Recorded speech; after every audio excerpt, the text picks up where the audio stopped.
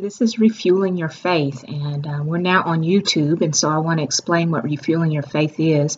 Refueling the Faith is just an opportunity to encourage you through the Word of God so that you continue to walk according to your faith. And the Word is clear that our faith comes from hearing and hearing the Word of God. So every Wednesday, I want to break down a passage of Scripture that God has given me and give you a nugget of the truth that God has given me to encourage you in that day and to keep you committed to walking this journey with Christ so that you can experience the abundance and be a part of building the kingdom of God here on earth. And so today, I want to talk to you about the Lord is the one who goes with you. The Lord is the one who goes with you. I find this passage, or we find this passage in Deuteronomy, and Moses is speaking to the people of Israel. If you've read the story of, or the account of Israel, you know that Israel was supposed to go into the promised land, but but some spies that went to foresee or look at the land came back to report in the book of Numbers that these people are huge. These people are like grasshoppers, and we will be like grasshoppers before them. And because of that, they were discouraged, and therefore they did not go into the promised land. And for 40 years, God had them to wander the wilderness until that generation had passed away. And so now we find in Deuteronomy 31 that the new generation has arisen, and he is now ready for them to walk into the promised land. And so Moses speaks to the people, and he says that in Deuteronomy 31:6, he encourages them and says, "Be strong and courageous. Do not be afraid or tremble at them. For the Lord your God is the one who goes with you. He will not fail you or forsake you. Be strong and courageous. Do not be afraid or tremble at them. For the Lord your God is the one who goes with you. He will not fail you or forsake you." So he's encouraging the people. Yes, you're going into an unknown land. And in fact, they knew that there would be enemies as they crossed through the Jordan that they would encounter to go into the land that God had promised them. But Moses is saying to them, don't be like your parents before you. Do not be afraid. Be strong and be courageous. And do not be afraid and do not tremble.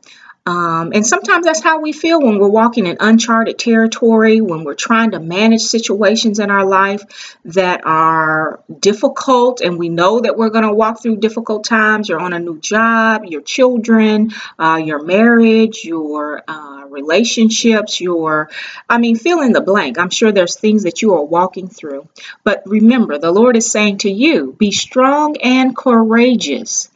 Do not be afraid. Do not tremble at those situations that you will encounter. And this is why. The Lord is the one who is with you. It's not that you should not be that you should be courageous or you should be strong because of someone who's walking with you or the amount of money that you have because you are so smart. The reason why you can be strong and be courageous in situations that are uncomfortable is because the Lord is with you. The Lord is the one who is with you. I like that because it reminds us the Lord is the one. He's the one that makes us confident in those situations. And this is why, because he will never leave you or forsake you. Or the scripture says, that he will go with you. He will not fail you or forsake you. He will not fail you or forsake you. And when I looked at the meaning of those words, he will not fail you. He will not loosen his grip with you. He will not forsake you. He will not just leave you. He will not abandon you. And you know how you have felt when people have abandoned you in your relationships. Things have gotten too hard, or they cannot handle how you for whatever reason you've been abandoned. You understand the depth of pain that causes.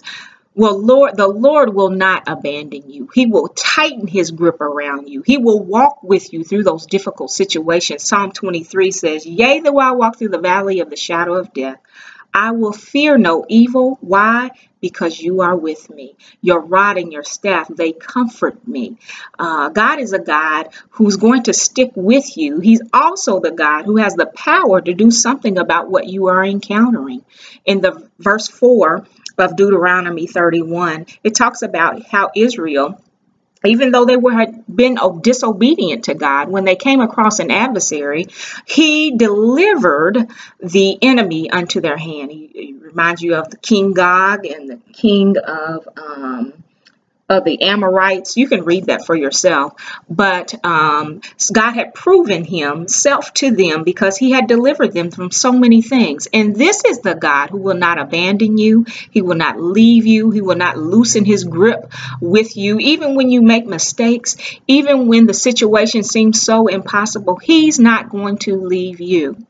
He is the one who goes with you. And so today I want to encourage you that even in your uncomfortable or difficult situation, when you don't understand or are unknown, you do not know where you're going, know that God is the one who sticks with you. He's with you. He is the one who goes with you. And be confident then that you can be strong and you can be courageous. You do not have to fear, but that you can walk into that situation knowing that you are not by yourself, but that God is with you. So I'm praying that you experience some piece of hope today that helps you know that God is with you. I pray that you will remain steadfast, even though you may be in a season where God is being silent with you, but that you would cling to that truth. And when the devil comes to you to say, hey, you're by yourself, you cannot do this, remind yourself of this truth, that God is the one, the Lord is the one who is with you. He will never leave you. He will not fail you. He will not forsake you. He will stick by you, and he will walk with you, as Psalm 23, through the valley of the shadow of death. It is not the end. You will see light at the end of the tunnel.